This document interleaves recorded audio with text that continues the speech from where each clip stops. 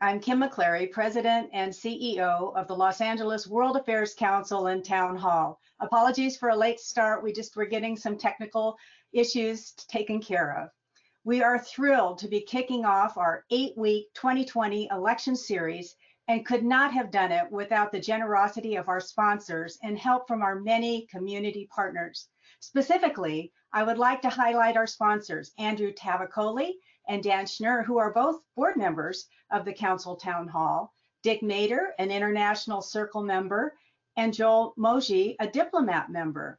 Gentlemen, thank you so very much for your continued support of our organization and mission. We hope everyone will enjoy this series of programming. So now, without further ado, it's my pleasure to introduce today's program, the Foreign Policy Stakes of the 2020 election, with Dr. Mira Rapp-Hooper, who is a senior fellow at China Center at Yale Law School, and Dr. Rebecca Lissner, an assistant professor of strategic operational research at the U.S. Naval War College.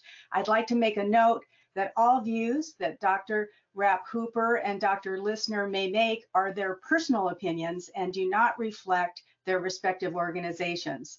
Our moderator today is Max Boot, author, historian, senior fellow of the Council on Foreign Relations, and Max will be moderating via audio today due to our technical issues, but we didn't want to hold up the program.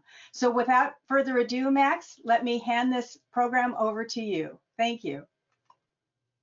All right, well, thanks very much. It's a pleasure to be here with all of you. Sorry you can't actually see me, but I'm, I guess, just a disembodied voice, but you can see the two most important people in this discussion, Rebecca and Mira, who will be talking about their important and informative new book, An Open World, How America Can Win the Contest for 21st Century Order, which I greatly recommend, really a thoughtful take on US strategy at such a pivotal moment in our history. So let me begin by asking Rebecca and Mira, why write this book now? Is this something that was motivated by the Trump presidency, or were there broader concerns that led you to take word processor in hand? Well, thank you so much, Max, and thank you to the Los Angeles World Affairs Council and Kim for having us. We're really delighted to be here and to be kicking off this important series. So, Max, to your question, this book makes the case that the US needs to reimagine its foreign policy for a post-pandemic and potentially post-Trump world before it is too late. And we began this book in the immediate wake of the 2016 election, when it was already clear to us that Donald Trump himself was more an avatar than an architect of the massive domestic and international upheavals that were reshaping American foreign policy. And even if Hillary Clinton had won in 2016, she would have still had to contend with these major forces like long-term global power shifts that have been adversely affecting the United States' global position, the importance of emerging and rapidly changing new technologies and the way that they're reshaping both domestic and international governance, and a long-term trend towards greater domestic political dysfunction at home. So in writing this book, we sought to take aim at two pieces of conventional wisdom. First, the notion that Donald Trump was himself solely responsible for the collapse of American international leadership and the international system that's often referred to as the liberal international order. And second, the idea that the United States could somehow revert to its foreign policy business as usual once Trump leaves office, whether that's in 2021 or 2025. And in examining those long-term trends that I just mentioned, our book effectively anticipated the foreign policy emergency that the United States now so obviously faces in the wake of the COVID pandemic, because COVID has tragically illustrated our central thesis. The idea that a set of international institutions, international norms, and international laws that were built in the wake of World War II for the problems of the 1940s are simply not suited to the challenges of the 2040s, and a new approach is needed, and the United States needs to lead that way forward. We'll talk about your new approach and the one sort of embodied in the title of the book, An Open World. What does that mean? Well, Max, before jumping in, I'll say first my thanks to you for moderating this conversation with us. It's really an honor to be in conversation with you and to the LA World Affairs Council team. The open world, which is featured in our title, is such because we see there as being something of a battle underway to write the rules and norms of the 21st century. And the United States can only be safe if those rules and norms are written towards openness. Now, what do we mean by that? Well before the COVID-19 pandemic landed on our shores, authoritarians were increasingly advocating for closure on the global stage, expanding their influence in their regions, seeking to close off pieces of the global commons and write new technological rules that would create closed systems of information, raising the risk that the United States and its allies could increasingly live in a world where parts of it became inaccessible. But US prosperity and national security have long depended on interdependence and cooperation. And the United States can only stay safe in a world that stays open.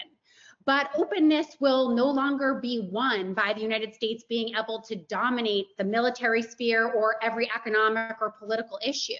Rather, openness will be achieved if the United States and friends and partners band together and adopt a strategy that seeks to keep the international system open. So we're calling on Washington to do exactly that at a time when it would be very easy to do otherwise.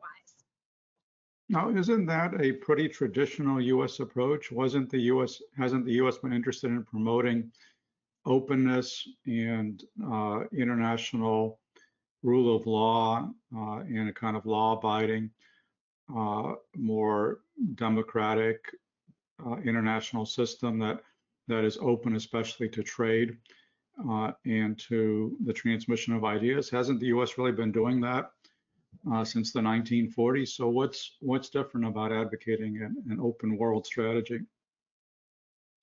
So you can certainly see echoes of openness throughout the history of American foreign relations. And in particular, if you look back at what FDR wanted to achieve at the end of World War II, he was actually talking in many ways about an open world that shares many similar goals with the strategy that we're describing.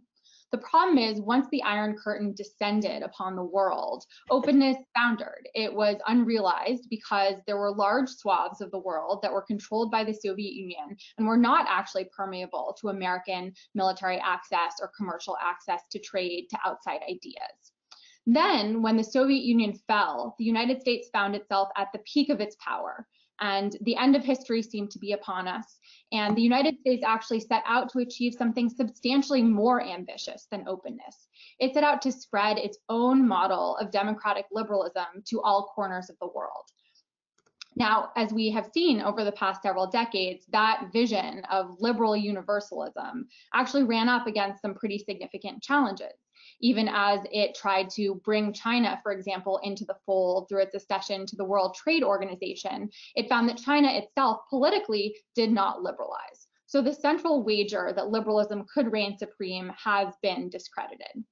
So now we find ourselves after almost 4 years of a Donald Trump administration that has actually rejected both the central wager of openness as it has been practiced by previous presidents, which is to say that he doesn't subscribe to the same ideas about economic interdependence, the importance of international cooperation and American leadership, the importance of leveraging allies and partners to achieve these openness aims. But he's also rejected the liberal universalism of the immediate post-Cold War period. So what we have now is a framework of America First nationalism that has in many ways invited foreign meddling into the American political system, that has abjured the use of alliances as an important instrument of American foreign policy, and that has withdrawn from important international institutions, most recently like the World Health Organization. So the openness strategy that we recommend is actually a departure, both from the more ambitious and in some ways hubristic vision of American foreign policy that we saw for many of the post-Cold War decades, but also from the America First closure and nationalism of the Trump administration. So this is a way forward that is novel and that we also think has a unique opportunity to succeed, not only in remaking American foreign policy, but also remaking the international order, which is to say the laws and the norms and the institutions that govern the relationships between states for the 21st century. Well, you write that we can pursue this openness strategy, quote, without insisting upon the spread of liberal domestic governance as a prerequisite. I mean, is that really giving up on democracy promotion as a key tenet of U.S. foreign policy, something that we've arguably been doing for a very long time? And isn't that, in fact, something that actually puts you perhaps arguably on the same side as Trump and other so-called realists who don't think that that countries' political systems or internal political affairs should be of great concern to us? And what does that mean that we should be ignoring, you know, Chinese or Russian or North Korean or Iranian or for that matter Saudi human rights violations? It's a really important question, Max, and the answer strictly is no. The openness strategy for which we are advocating certainly still has a strong preference for democracy wherever we can find it, seeks to defend it wherever it exists, and ultimately seeks to uphold the existing international norms and laws that have prevailed for the last several decades.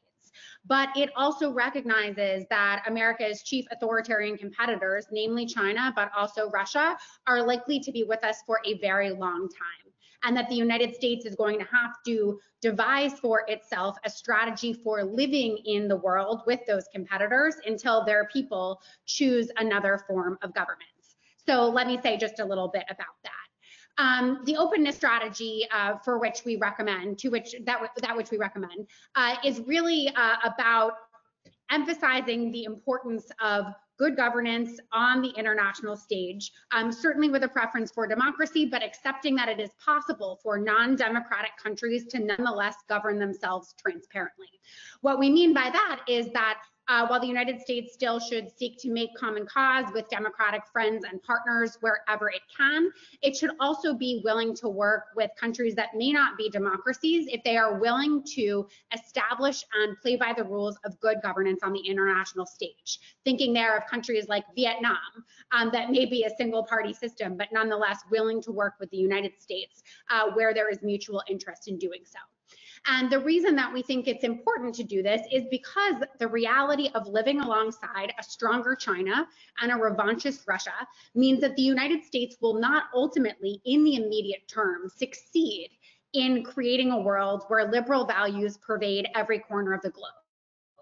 Instead, it will have to fight to defend openness where it sees it challenged in Asia as China continues to rise, at the United Nations as China co-opts the Human Rights Council, or even when it comes to governing new technologies. So if the United States is to be able to do that, that is seek to keep the world open in all of those spaces, it's going to have to join with like-minded friends and partners wherever it can find them. And that means sometimes working with countries that aren't democracies where our interests intersect. Ultimately, we strongly hope that countries like Russia and China will become democratic, but for the time being, we intend to focus on defending democracy where we find it and crafting the strategies that will allow the international system to stay open, even in spite of authoritarian preferences. Well, I get the idea of working with non-democratic countries, and certainly that's something we've always done. But I guess where I'm still uncertain is to what extent should we be calling attention to human rights abuses and making that a key part of U.S. foreign policy today? For example, in relation to China, should we be talking about the oppression of the Uyghurs, the crackdown in Hong Kong? With Russia, should we be talking about the poisoning of Alexei Navalny? Should these be of central concern to the United States, or should we just say, well, you know, we need to work with these countries, so we're not going to emphasize their human rights violations? So let me just sort of take a step back first in answering your question, because I want to be really clear for our audience what an openness strategy is and what it is about, right? So the core objective of an openness strategy is to keep the world open and to promote open interactions between states, which means that all nations should be able to make free and independent political decisions, that the global commons of sea and space and air stay open, and also that different nations cooperate with each other through a modernized set of international institutions. In so doing, the openness strategy seeks to prevent the coalescence of any types of closed blocks or closed spheres of influence at the hands of especially authoritarian powers like China and Russia. It seeks to prevent foreign interference in independent electoral processes, and it also seeks to prevent any country from hiving off vital portions of the globe geographically or vital technological or information spaces from access by the United States. And it recognizes in all of that that the chief antagonist of openness is China, because China is the only country that both has a preference for closure and the ability to bring it about. So when we're thinking in the big picture about a world in which human rights are protected or democracy is protected, that is certainly a world in which China is not able to coercively dominate its own region or other regions whether through sort of overt territorial annexation, like something that one could imagine happening between China and Taiwan, but also through more subtler 21st century means, such as the construction of 5G digital infrastructure that then allows China to export its own authoritarian ideas by undermining free expression or promoting censorship in other places. So I think when you're talking about the global sense, an openness strategy is definitely one that is on the side of human rights and in many ways democracy. But as you point out, a central tenet of our strategy is this pivot from the idea of democracy promotion, an idea that has been very closely associated with military efforts at regime change over the past several decades, which have manifestly failed in almost every instance, towards this idea of democracy support. That is, looking at especially democratic allies and partners who are themselves backsliding in their own democratic commitments and institutions and values, and trying to work with them to shore them up. Not to mention shoring up American democracy at home, because we recognize that democracy here is a precondition for democracy abroad. Now, to your more specific question about what do we do about particular instances of human rights violations, to be sure, an openness strategy does not require that the United States remain silent, for example, about the Chinese government treatment of Uyghur Muslims or about the Russian poisoning of Navalny or other dissidents. In fact, there are a body of human rights conventions and protocols that are already on the books that countries like China and Russia have signed on to. And so by renovating the set of international institutions that we already have and strengthening them and regaining American leadership within them, we can actually use the letter of those pre-existing institutions in order to call out these egregious human rights abuses, recognizing at the same time that there's basically nothing the United States can do in the near term to actually change the character of the Russian regime or the Chinese regime, and we really shouldn't try. You also write that the U.S. does not possess, nor does it require, strategic primacy to guarantee its security and prosperity. So is your strategy basically premised on America being a lot less powerful in the future than it has been in the past? And should we be trying to preserve our primacy to the greatest extent possible, or should we just write that off as a lost cause? Well, Max, our research has led us to believe that the United States still remains mighty by most measures.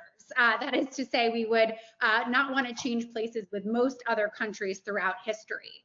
But it also recognizes that since the period of America's post-Cold War peak, it has experienced relative decline. And as a result, it's going to have to craft a new strategy for a world in which it is relatively more constrained, even if it remains quite powerful. So first, it bears noting the fact that there are numerous areas of persistent American advantage, despite the fact that China has in many ways closed the power gap. Whether you're thinking about the fact that the United States retains dollar dominance in the fact that the dollar is used to transact throughout the world, the fact that we remain dominant in terms of GDP per capita, in terms of our education and university systems, or many other metrics, the United States is still in an enviable position and is likely to stay ahead in many of these metrics for some time to come. Nevertheless, it's undeniably the case that our power is not what it was at the immediate end of the Cold War. For a good 20 years after the Soviet Union collapsed, the United States did not have a military competitor in sight. It was nearly unrivaled economically in its prowess. And once you add its allies to those ledgers, it was all the more powerful and almost untouchable. What we do recognize is that period of truly uncontested dominance has come to an end, because it is undeniable that China is a challenger in the military, economic, and political spheres. Rather than try to expend energy recouping a form of primacy, which is very likely vanished and now in our history, we are recommending doubling down on the strengths that we have to keep the world open, safe, and prosperous for many decades to come.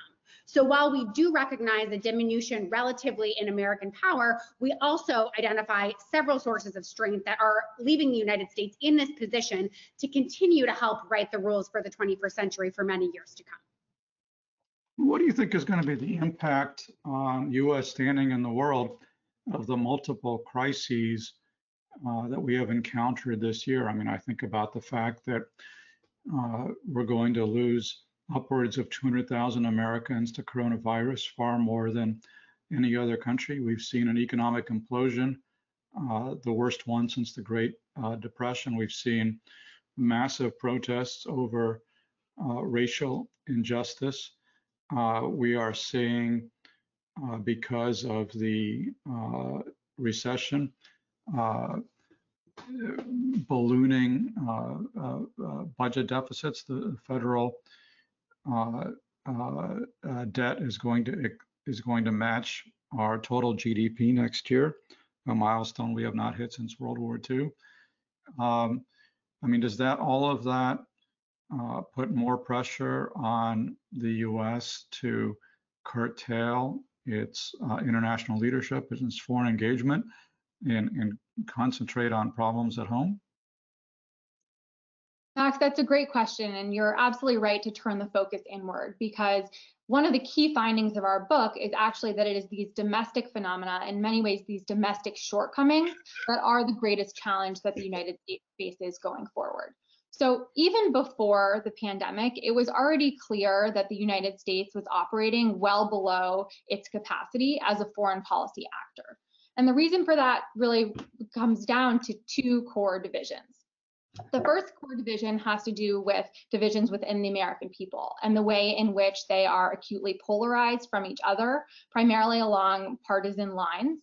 And the way that this partisan polarization has been undermining American foreign policy from within, among many other pernicious consequences. But when you're thinking about partisan polarization from a foreign policy perspective, it becomes clear that the dramatic swings in policy that accompany the changing hands of the White House whenever a Democrat gives way to a Republican, gives way to a Democrat, actually undermine the United States' ability to make credible commitments to both allies and adversaries. Think there about the Iran nuclear deal and the question of whether, even if there is a President Biden, will Iran want to do another deal with the United States, knowing that we had so quickly and easily walked away from the first one. Not only that, but the deep fissures within the American polity also invite foreign election interference, because other countries see that there are these chasms that they can exploit by sowing disinformation that takes Americans farther away from each other and also hampers our ability to respond. We know, for example, that Russia has frequently sown disinformation and tried to exacerbate racial divisions within this country. We also know that Russia intervened in the 2016 election on behalf of Donald Trump and seems to be trying to do so again. And yet the fact that it benefited a Republican president has meant that Republicans in Congress have been unwilling to mount an effective response, leaving America's democracy persistently vulnerable to this foreign threat. So that partisan polarization and also racial polarization is a major problem for American foreign policy. But it's not the only division that matters.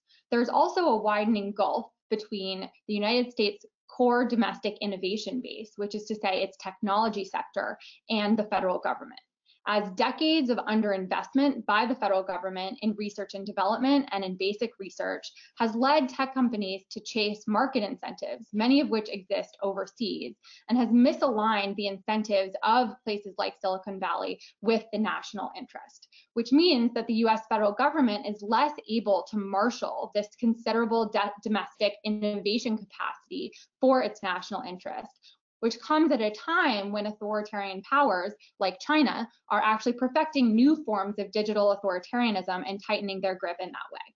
And then enters COVID, which shows that our domestic underinvestments are even worse than we already knew that they were. State and local capacity is paltry. The federal medical stockpiles were basically emptied out before this had even started.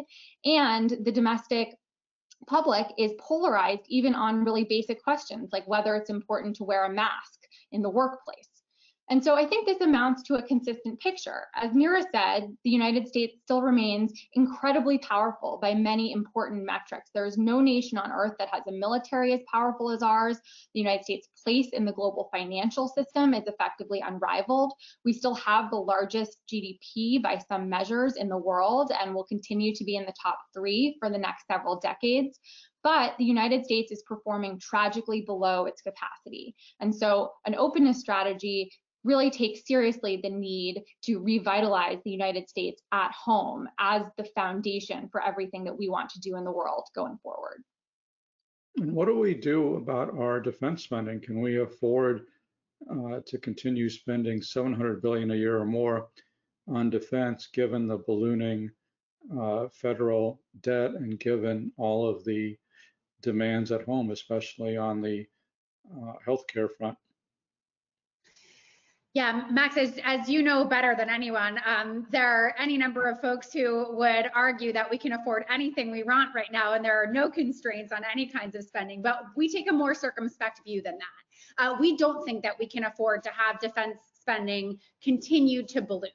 That is, that it shouldn't continue increasing. And maybe there, in fact, is a good case for modestly decreasing defense spending, at least back to the levels it was in 2016.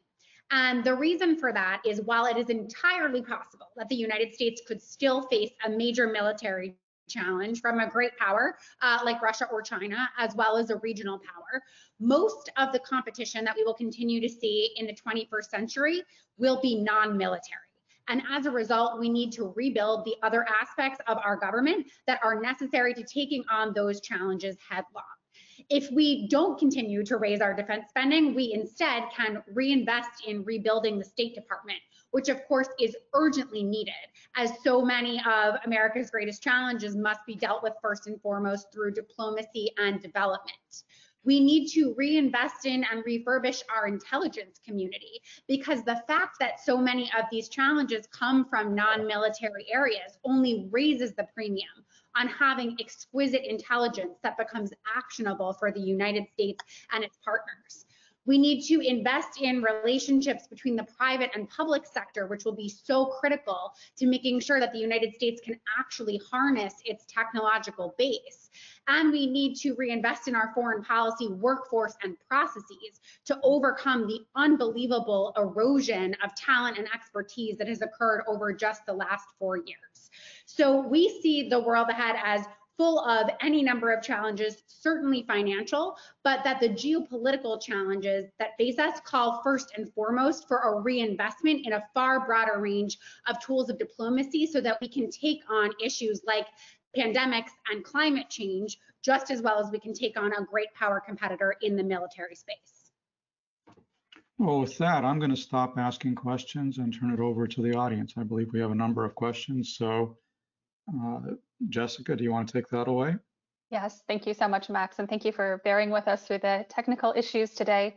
If you'd like to send in a question, you can do so on the control panel in your question section. If it's directed at Rebecca or Mira or even Max, just make a note of that as well. So the first question, and I'll let you decide who of you should answer this. You guys have been doing a great job so far. Hi, and thanks for this discussion. The subtitle of the book is How America Can Win the Contest for 21st Century Order. It's framing the path forward for America as a contest that requires us to win, the best way to engage international relations as we advance further into the 21st century. Well, that is such a terrific question, and it's something that we've actually thought quite a bit about. because there is a battle underway between forces of openness and interdependence and forces of closure and nationalism. And it's raging within the US as we've seen the United States turn to unprecedented closures of borders and restrictions on trade in response to the coronavirus pandemic. And also the economic crisis that COVID has precipitated is really redoubling the energy behind sort of America First nationalism that Donald Trump has expounded, throughout his tenure in the White House and even beforehand. Meanwhile, on the international stage, you see American allies like Japan and Germany really sort of fighting for this vision of an open world, but struggling as the United States retreats internally. And meanwhile, Russia and China are increasingly cooperating with each other to bring about closure. And then interestingly, you also have states like India that are in many ways hinge states, because in some ways its interests align with the United States as a democracy, also increasingly as a country that's fearful of China and wanting to align with a sort of open type vision of what the future of the Indo-Pacific region looks like, but also in other ways aligning with a certain more Chinese vision of, for example, cyber sovereignty in the way that India has shut down its internet for prolonged periods of time, for example, in Kashmir. And so there is something of a battle underway, but winning doesn't look like what we used to think that it looked like, which is to say the United States is not going to convert Russia, China, or any number of authoritarian powers to its idea of openness. They are never going to be in complete alignment with us about their own preferences for what international politics look like. But nevertheless, we can win by just preventing closure from happening abroad, which means that if we can prevent China from closing off any part of Asia or any vital information space or waterway like the South China Sea, then in fact, we will have won. We will have achieved openness without bringing them on board to our side of the equation.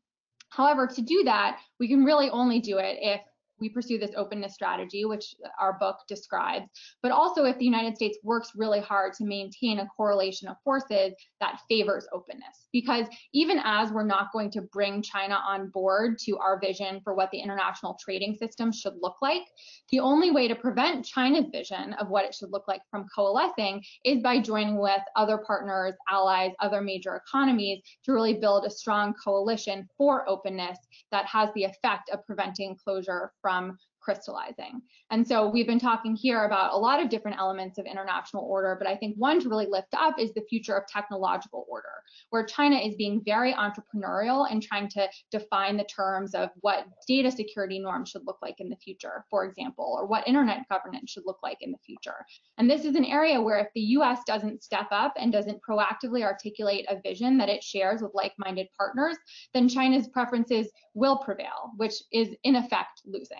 So this isn't to say that we need to enter a new Cold War with China or that we need to change China's internal character, but it does recognize that there are these forces arrayed against each other and that the outcome of what is a contest over the future of international order will be highly determinative for the nature of 21st century geopolitics.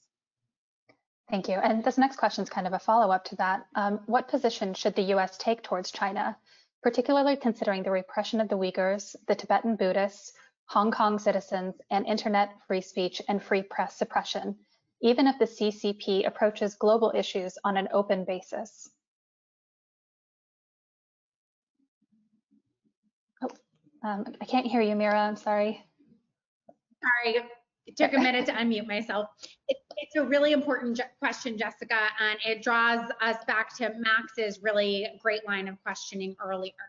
The United States and its like-minded partners and allies must press China wherever it is necessary to live according to open principles and open interactions. That means even while accepting that the character of the Chinese Communist Party is not likely to change in the immediate term and until the Chinese people decide that the nature of their regime should change, we can nonetheless insist that China operate on the international stage according to open principles. Now, what does that mean? It means that China should not be allowed to close off portions of the global commons like the South China Sea, turning them into a Chinese lake.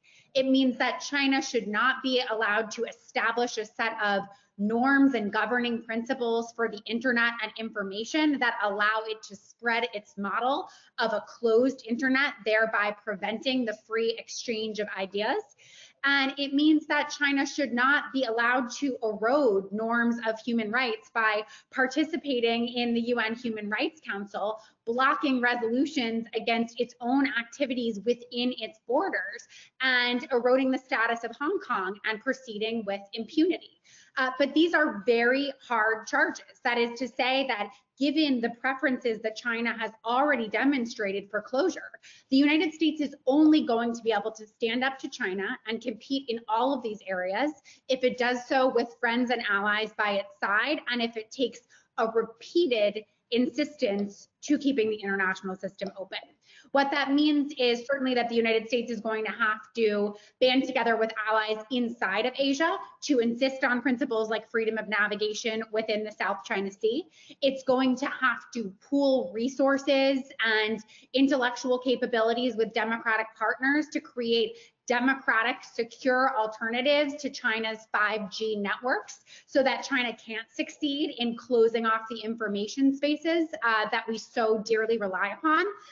And it's going to have to take a hard and relentless line on human rights that is nonetheless based in existing international law, banding together with like-minded allies to issue reports or statements on the deteriorating human rights conditions in Xinjiang or Hong Kong, even understanding that it's going to be very difficult to get the CCP to change its approach. So what this all means is that openness, primarily when it comes to China, is the primary objective of our competition, that we can only win it if we do it multilaterally, and that it's going to be a long, hard slog. Thank you. This next questioner says, all this sounds great, but how should the US react to international organizations that are ineffective and or resistant to change? Robert Lighthizer recently penned an op-ed in the Wall Street Journal proposing reforms to the World Trade Organization with the recommendation that the US lead the changes, but leave the WTO if it will not reform. So this is a really important issue, and it goes back to the argument that we made earlier, that many of the institutions that were born out of the Second World War and built for the challenges of 1945 are simply not suited to the challenges of 2045. And when you look at an institution like the WTO, which really emerged in the 1990s, the world has changed considerably since then, and that institution has lagged behind. So what an openness strategy seeks to do is effectively to renovate international institutions that have become badly outmoded. So where those institutions already exist, like the WTO, we pursue a multi-track strategy. Yes, the US should seek to reform the WTO from within, for example, to extend its remit to cover trade and digital services, which is a massive and growing part of the international economy, yet is not covered by existing WTO regulations. Also to address China's state-owned enterprises, which have massive distortionary effects and are unfair to American businesses and American workers, and yet are not adequately addressed through the WTO framework. So WTO reform of the institution itself is absolutely vital. But we're also realistic in understanding that it's a consensus-based organization, and that type of reform may not be immediately in the offing. And so we also advocate for the pursuit of high standards, both when it comes to labor, environment, and other issues, international trade agreements that the US can pursue in conjunction with allies and partners that build an international trading system and a set of rules on top of the WTO system that really seeks to lift them up towards fairer, better, higher standard practices. And in so doing, it hopes that we can change the incentive structures that face large countries like China by basically forcing them to play by our preferred set of rules because it will become in their economic interest to do so. But this isn't just about trade. There are other massive parts of international life that are effectively or undergoverned. There is very little by way of a strong regime to address climate change. So not only does the US need to re-enter the Paris Climate Agreement, but there also is much more that it can do to actually push farther, both in exceeding its Paris targets itself, but also using instruments like high standards trade agreements in order to propagate more climate friendly, more environmentally friendly international standards elsewhere. Similarly, as I mentioned a moment ago, in the technological space, there are basically no rules to govern, for example, killer robots in warfare, or how foreign-owned apps like TikTok should operate with our data when we use them on our phones. These are critical elements of our daily life in the 21st century that also have an important geopolitical valence, and there are just no international protocols that govern how they work. So a central component of this strategy is not walking away from institutions that don't immediately serve us, but renovating them and pushing for a whole new set of regimes and norms and structures that encode the idea of openness into 21st century international governance. And COVID has made it very clear that that can only happen if it's an effort that the United States leads, because in the absence of American leadership, I think the devastation that COVID has wrought as a sort of undergoverned element of the global health space, it demonstrates that future disorder is going to be even worse. Thank you. Why do you think Democrats allow Donald Trump to own the America First rhetoric? Both parties have always represented American interests first. Why does it seem no one on the left diffuses this topic and eliminates it as a Trump-defining claim? That's a very interesting question. I won't opine on behalf of the Democratic Party or the American left, but what I will say is that I think the questioner is getting at something really important, which is that in many ways, the last 4 years, and certainly the crisis we are all living through now, has blown open the distinction between foreign and domestic policy. That's part of what brought us to this project in the first place. That is the feeling that domestic upheaval in the United States appeared to vastly be changing our role in the world. And I think it's something that has been made even more apparent as the COVID crisis has landed on our shores. Ultimately, what we're advocating for here in this openness strategy is a strategy that seeks to keep the United States safe and prosperous through this pursuit of international openness.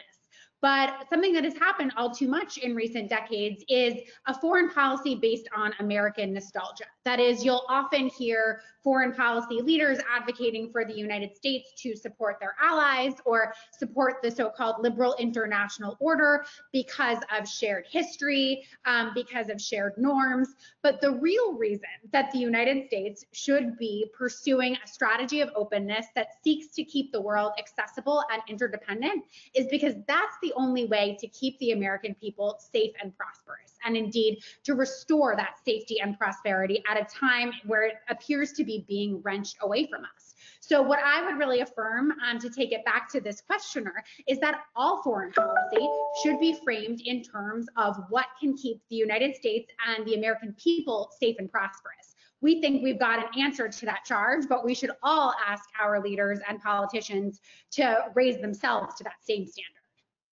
Thank you. COVID-19, as President Trump points out, started in China, but when it arrived in the US, never declared it a national security threat, and now 189,000 US citizens are dead. Can you explain differences in US response to a natural pandemic health threat versus DoD goals of protecting the US against defense, including biological warfare issues?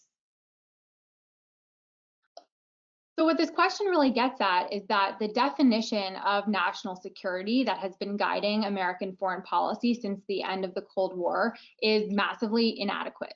We have spent untold amounts of money to prosecute military interventions overseas, and then have found a vastly larger number of Americans threatened at home by this pandemic than we've even seen, by orders of magnitude, for example, die at the hands of terrorists over the past several decades.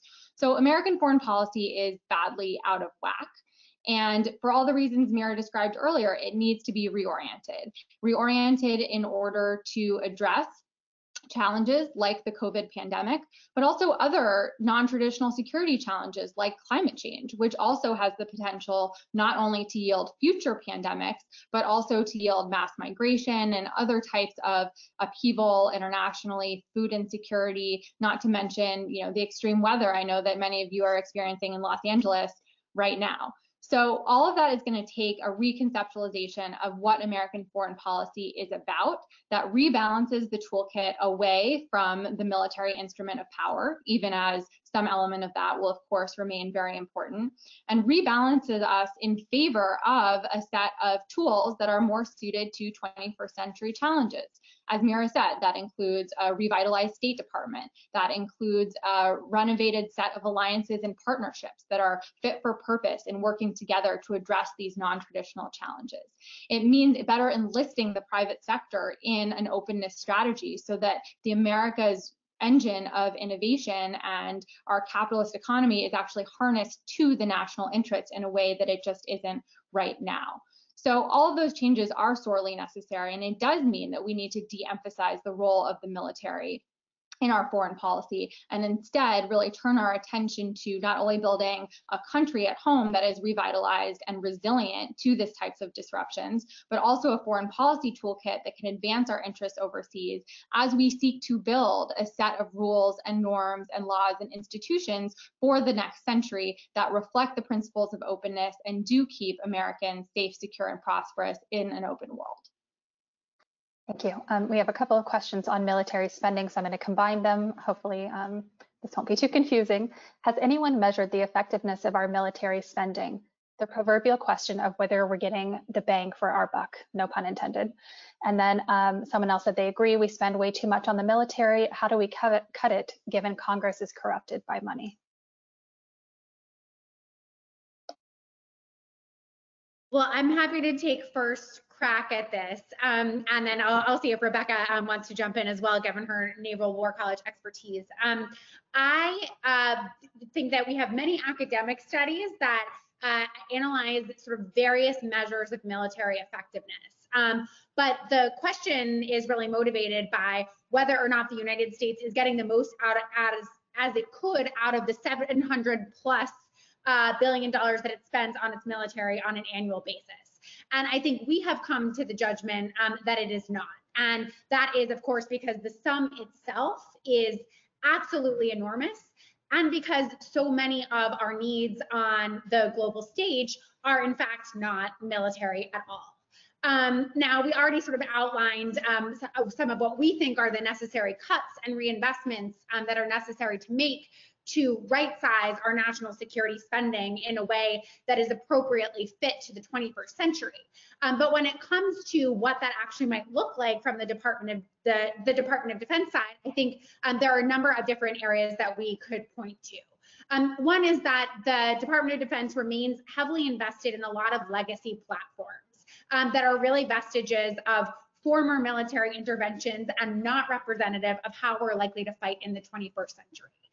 Given the importance that we place on the American innovation base, we would like to see the Department of Defense and the US government as a whole reinvest much more heavily in research and development and in the basic research that will guide the military technologies of the future.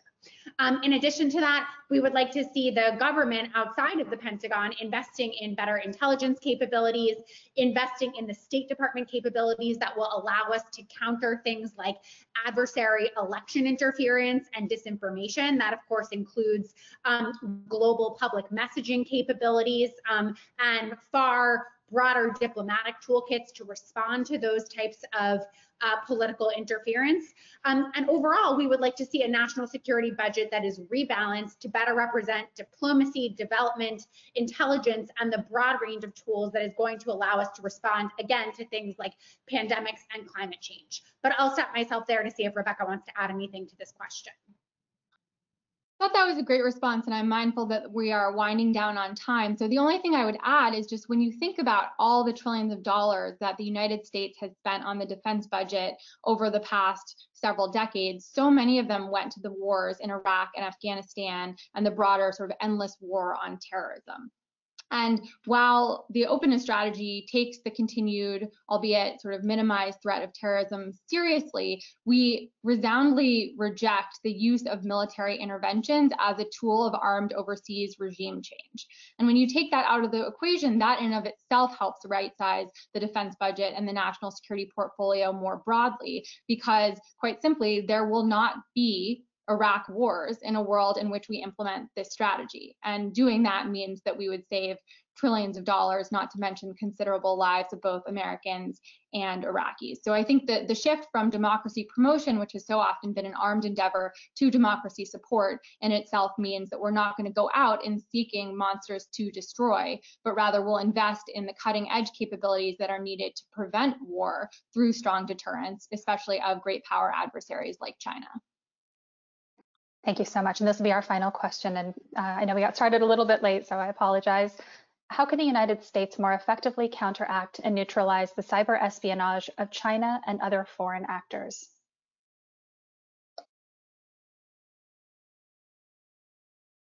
I can get started on that one. So this is a really important question because, again, as we're thinking ahead to what 21st century threats are going to look like, so many of them are going to occur in the commercial space, in the technological space, in the economic space, and they don't look like the types of military threats that we are accustomed to seeing. So an openness strategy takes this kind of threat really seriously, and it does so in a few ways. So first, it seeks, as I said before, to build a new set of norms around what kind of cyber behavior is acceptable. And right now, those simply don't exist. There are no agreed upon international norms around what type of cyber espionage is or is not okay and what might trigger what kinds of responses. There are not international norms around election interference via digital means, and there aren't international norms around what kind of cyber attacks would trigger what kind of responses or what are acceptable or unacceptable. For example, attacks on critical infrastructure like electricity grids. So the United States really needs to lead in trying to write a new set of rules that speak to this distinctly novel set of technologically enabled challenges. But again, we're not going to be able to convince all countries in the world, and including the countries most responsible for these types of malign cyber activities, to necessarily sign on to the set of rules that we prefer. And that's why we also need to work together with our allies and partners to adapt those relationships to better address these types of very real 21st century threats that we do face, and to set what are called new deterrence thresholds, which is to say, if certain types of cyber attacks are prosecuted against the United States or one of our NATO allies, what type of attack would trigger what type of response? And by making those thresholds more explicit, we can prevent those types of attacks from happening in the first place, because our adversaries will know that a considerable response will await them if they try to do it. I'll add just one quick detail onto Rebecca's excellent answer, which is to say that I think exactly where Rebecca landed is a critical place for the United States to start with this agenda. That is, thinking about how its alliances can be renovated to apply in cyberspace. Specifically because the US alliance system has been so successful in deterring and defending against conflict, but also because so many of our 21st century threats are non-military, it's critical for Washington to think about not only how its NATO alliance may apply in cyberspace, but also how its alliances in Asia may apply in cyberspace. Rebecca already alluded to one of these key areas, which would be cyber attacks on critical infrastructure, which could be totally devastating and have effects like an armed attack. Another would be a cyber attack on military command and control, which would be similarly devastating. But by banding together with allies both across Europe and Asia and having these conversations that seek to set new thresholds, the United States and these like-minded allies can establish deterrence in new areas, even as they scramble to try to set new rules and norms in these undergoverned spaces to try to keep China from doing the same. Fantastic. Thank you both so much. I'm going to turn this back over to Max, and thank you again. Well, thank you very much for a very enlightening and interesting discussion. I think you've seen today or heard today why Rebecca and Mira are two of the smartest strategy analysts around. And I would just wrap up by thanking them for their commentary and even more for their book, which I would commend to all of you from Yale University Press, An Open World. It was a pleasure to be on with you, and only sorry that it was by voice only. And thanks to the World Affairs Council and all my friends in LA for putting this together. Max, Rebecca, Mira, thank you just for a tremendously informative discussion, giving us great roadmap forward for our foreign policy. We so appreciate your time and your expertise. And as Max said, they have this terrific book out, An Open World, How America Can Win the Contest for the 21st Century Order. So if you all would look on your control panel and click on the word chat, we provide you with a link to how to purchase their book. And as you all know, we're doing all these live streams for free as a public service. So if you can help us out, please text the word GIVE, G-I-V-E, to the phone number on the screen and give what you can so we can continue to provide you with quality programming like today. We have a terrific lineup of programs in September. Thursday, Dan Schnur is back with Politics in the Time of Coronavirus. Friday, we have the Mexican ambassador to the United States, Martha Barcena Coqui, in conversation with Maria Contreras-Sweet. We also have General John Allens from the Brookings Institution next week. And in September, conversations with Fiona Hill, Anne-Marie Slaughter, and Jill Laporte, Please go to our website at lawac.org and register for those programs today. Mira, Rebecca, Max, thank you again so very much. This was tremendous. Everybody stay safe, stay informed, and we'll see you Thursday. Thank you.